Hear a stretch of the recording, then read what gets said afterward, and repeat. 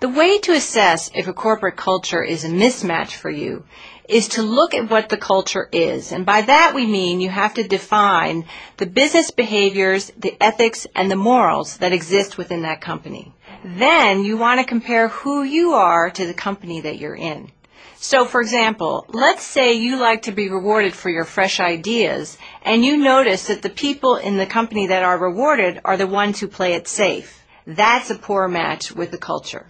Or let's say you're someone who likes streamlined decision-making, and you're working in a company with a huge bureaucracy. That's going to be very frustrating for you. You want to see what kind of behaviors are rewarded here. What kind of person really moves forward in this organization?